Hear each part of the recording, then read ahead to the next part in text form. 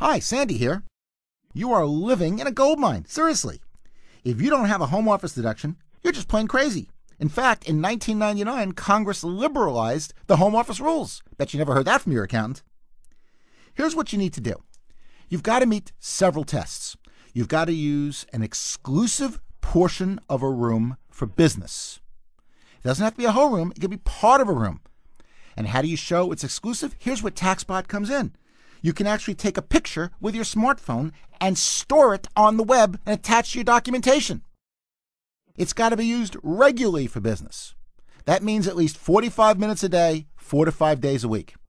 And thirdly, you've got to use it as your principal place of business. Now, to be your principal place of business, you've got to meet one of 3 tests. First option is the majority of your time must be spent at home doing business. And here TaxBot comes in by keeping track of the time you're spending. The other option is a new option that came in 1999, and it consists of 2 tests. Test 1 is that you don't have another office where you do any significant administrative work. You could have sales work at another office, just not administrative. And secondly, you do your administrative and management work out of your home. So let's take an example. Let's say you're a plumber who doesn't have another office.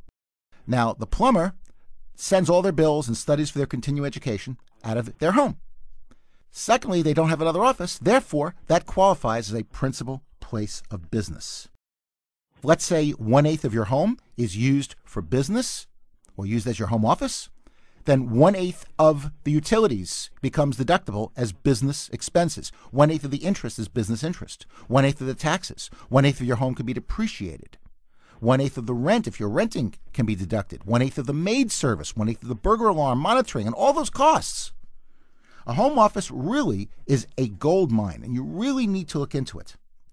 You know, I teach over 75 deductions and strategies as part of our education section on taxbot.com.